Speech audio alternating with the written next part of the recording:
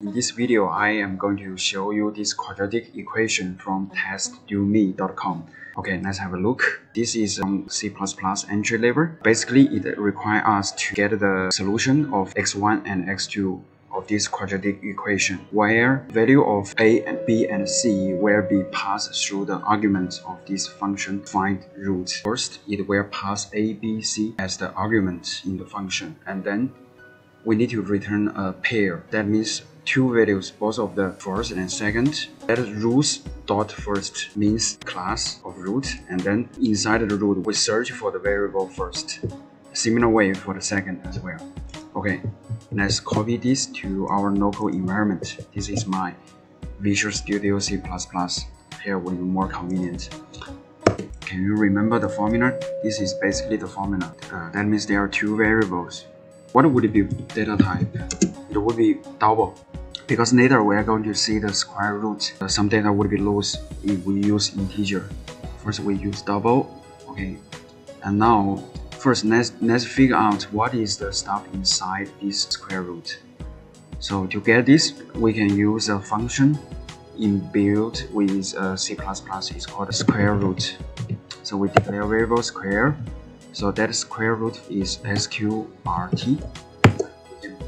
We can just put whatever inside, then it is equals to root whatever. Okay, so what should we put? Square of b minus 4 times a times c, right? Similar way for square of b, we can use another function, pow, b, then comma 2. That means b power 2. Okay. Then this value should be what? It should be minus 4 times a times c, right? So minus 4 times a times c. So that would be the stuff inside square. And then we are going to find xa, but in the function it is called first. So now let's declare the variable first. Minus b, and let's put a bracket, minus b plus square, and then divide by 2 times a. Easy. Similarly, double second is equals to what? Minus b minus square, and likewise 2 times a, right? And now, very important, how can we return? Because we can't just say simply return first. But if we return first, what about the second? Or if we return the second, it won't work, right? Or else, should we try to return this one, first or second? Oh, it seems to work, but actually it's not working. So now, very importantly, there is std method, std make underscore pair. This is the way how to return two variables together.